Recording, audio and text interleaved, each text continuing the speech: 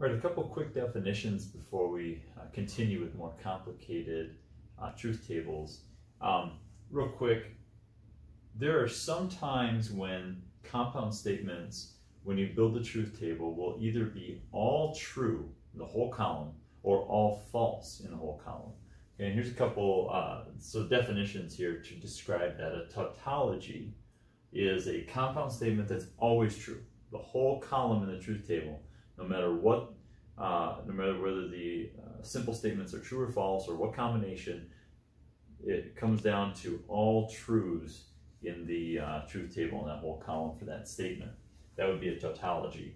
A self-contradiction is one in which they are always false. Okay, the whole column in the table is false, all F's. All right, and those can happen. We can build those up. In fact, I'll show you a couple kind of simple examples here in a moment. An implication is specifically a conditional statement that's a tautology. Okay, so it's got to be an if-then or an equivalent, and it has to be all truths in the column in the truth table. Okay, so just a real basic example of a tautology is you have P, which of course can be either true or false, and you have not P, which is the opposite, right? False and true. Okay, and then let's say we had P or not P.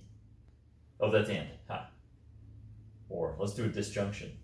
Okay, a disjunction here. So remember, disjunction is true whenever one or the other is true or both, but it's only false when both are false. Well, on this table here, P or not P. Well, we don't have any row in which both P and not P are false. And so in both cases, we have true disjunction, right? We have as long as one or the other is true, then the whole statement, the disjunction is true. So P or not P is a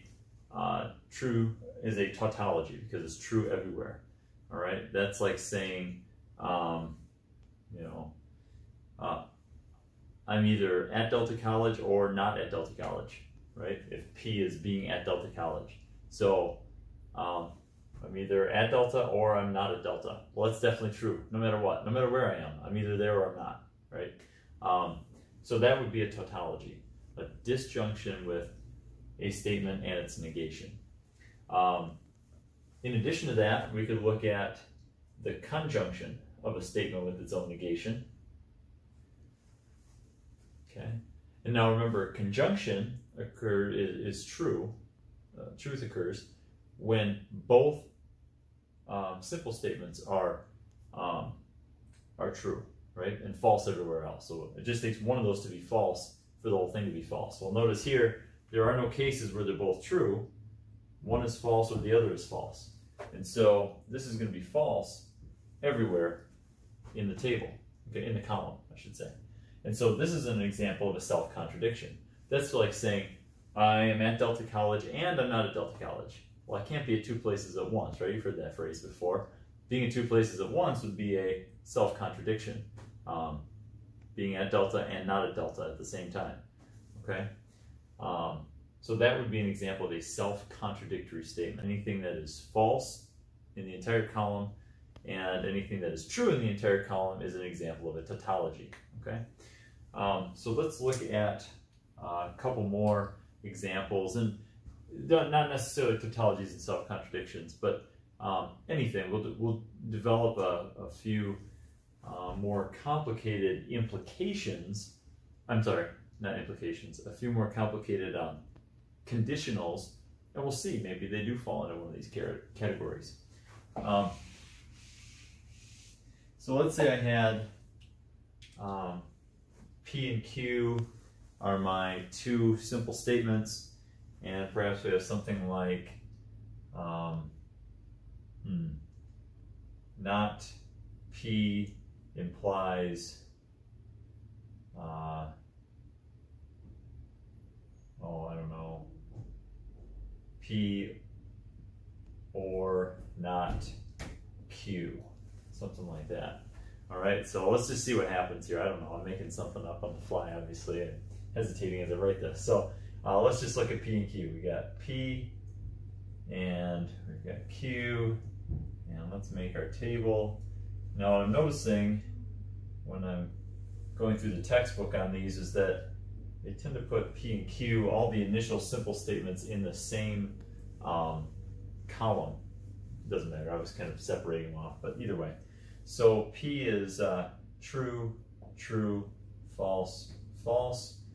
Q will be true, false, true, false. Okay, so remember, we just try to get all the different combinations there at the beginning. And then, so that's PQ. Now I need, as I look at this, I want to go in reverse order of dominance of the connectives. So I'm looking at the negations first. So I see not P and not Q are both included, so they get their own column. And then I also need the conjunction, the stuff in parentheses would be next. So it'd be P and not Q. And then I also need the entire conditional. And so that would be not P, if not P, then P and not Q.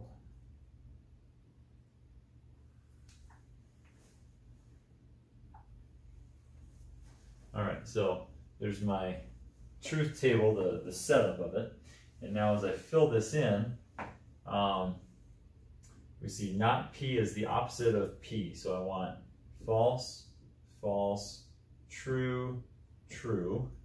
Not Q is the opposite of Q. So it would be false, true, false, true.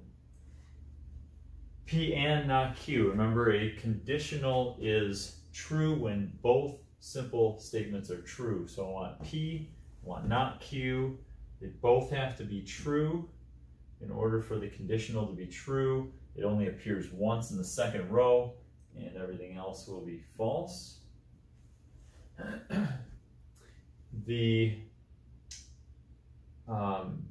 conditional statement then, remember, conditionals are only false when the antecedent is true and the consequent is false, right? You have to have a true false in order to yield a false.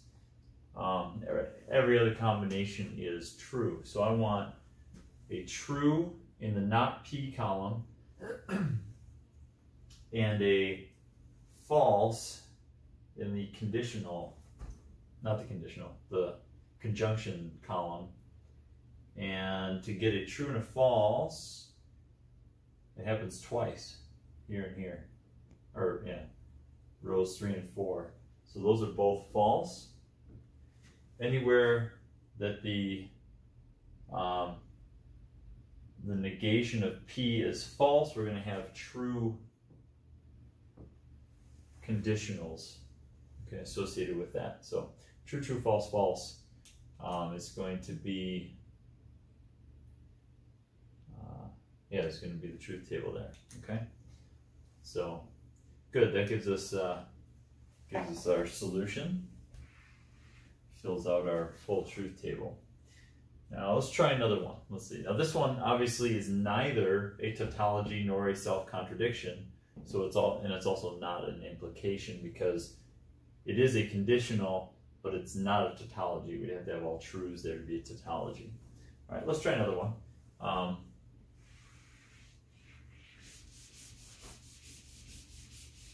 I'm going to switch out colors here. Let's see. Let's try. Oh, my green doesn't work. I feel like that's the second time that's happened. I've got another green in here.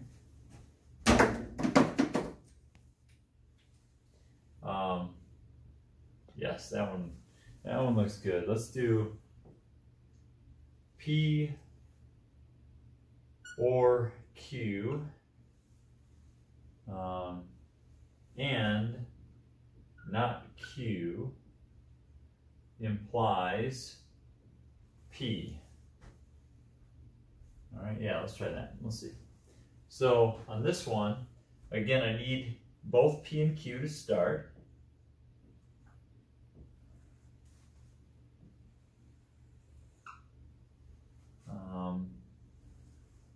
I also need not Q, but I don't need not P. Not P doesn't show up, so I don't need that one. So I need not Q. Now I go in order of dominance again. I got P or Q in parentheses, so let's go with that one next.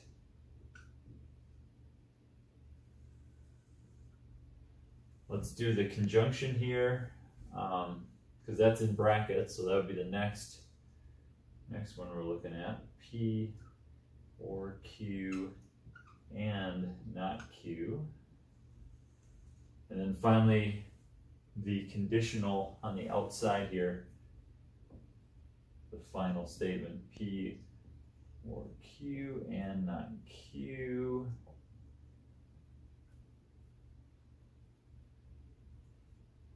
And we have P.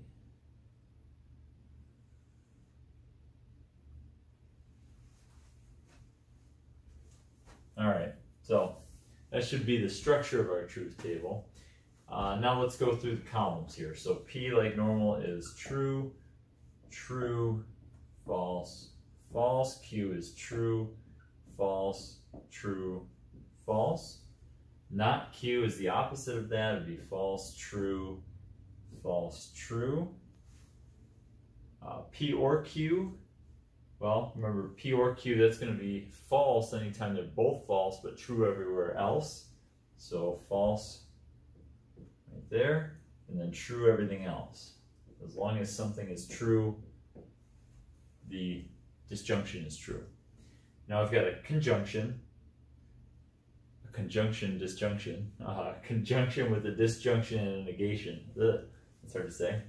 And a conjunction is true only when both parts are true. So I need true and true in these two columns. I have that in the third row or second row. So that's true.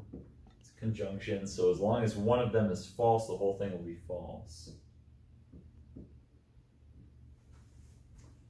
And then I have the conditional, where I take the antecedent, and remember the antecedent must be true, and the consequent, which is in P, must be false in order for the conditional to be false. Everywhere else it's true.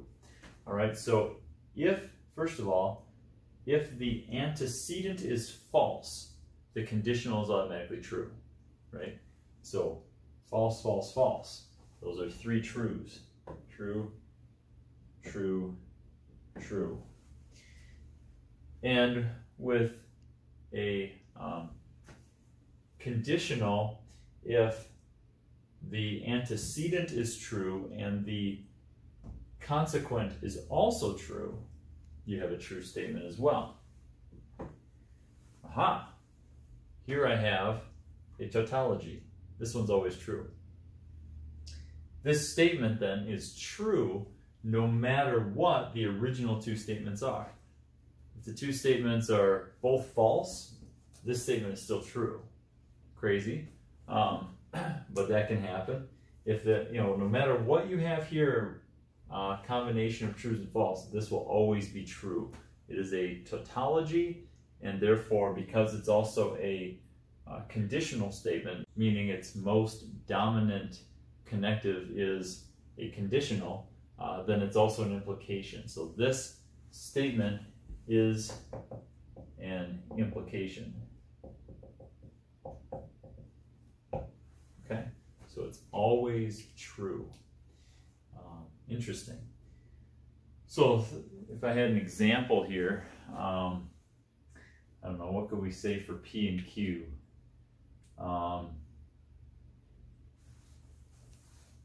P is I'm at Delta, and Q is it's sunny outside.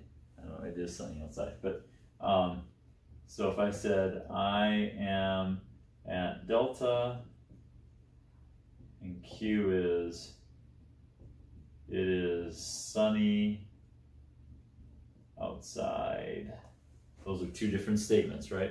They're both, they're either true or false. Well, if I said, I am at Delta, or it is sunny outside, and it's not sunny outside, then I'm at Delta. Interesting. So that kind of makes sense if you have this combination of P and Q, or P or Q. So it's got to be one or the other, right? Well, it's not this one, so it has to be that one. Interesting. That's a true statement. So if I'm at Delta and it's sunny, if I'm at Delta or it's sunny outside, and I know it's not sunny outside, then I must be at Delta. That's a true statement. That's a tautology. That's always true. Even if I wasn't at Delta, even if it wasn't sunny outside, this statement, regardless, will always be true. Okay?